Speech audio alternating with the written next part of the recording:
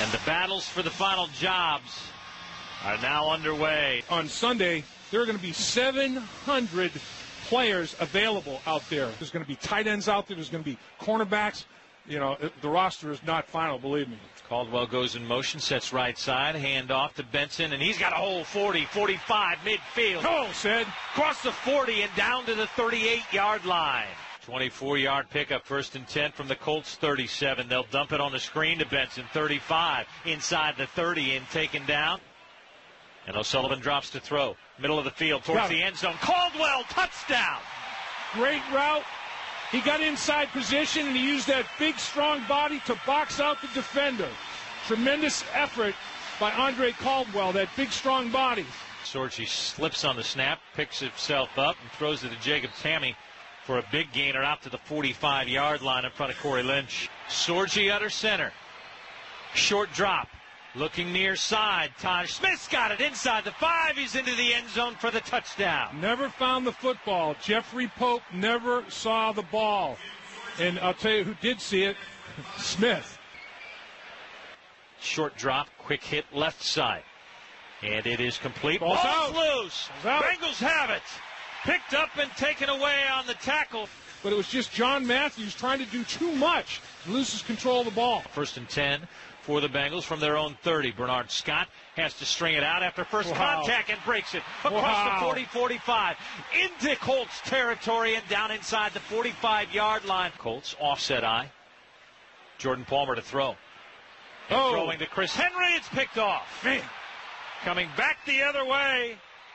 They've evened the turnover battle. Jacob Lacey on the pick.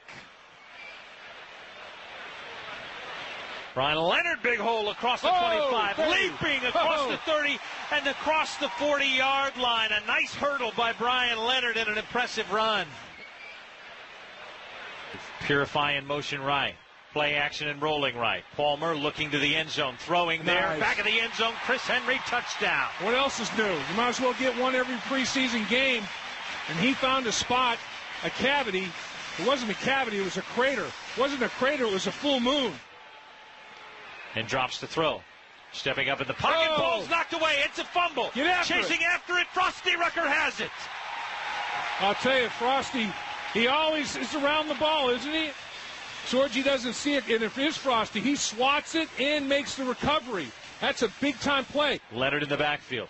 Give it to him on the draw. Leonard to the goal line. Touchdown, Brian Leonard. Nice job up front.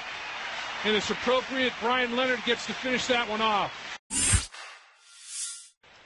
2 wide left. Simpson wide to the right. They'll give it to Dorsey. Left side, cutting back inside. Nice. Got some room inside the 30. He lost his helmet as he takes it down to the 26-yard line. Bengals lead 24-7. Looking for more. Naked bootleg. Palmer throwing. Complete. Into the end zone. Touchdown. Kolo Kapanui. A pickup necessitated because of all of the tight end problems.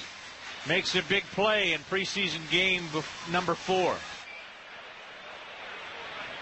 Back to receive, it's blocked. Dede Dorsey picks it up. Touchdown. He's going into the end zone for the touchdown. That's the second time he's done it as a Cincinnati Bengal. Did it in the regular season, and now he does it against his former teammates in the preseason.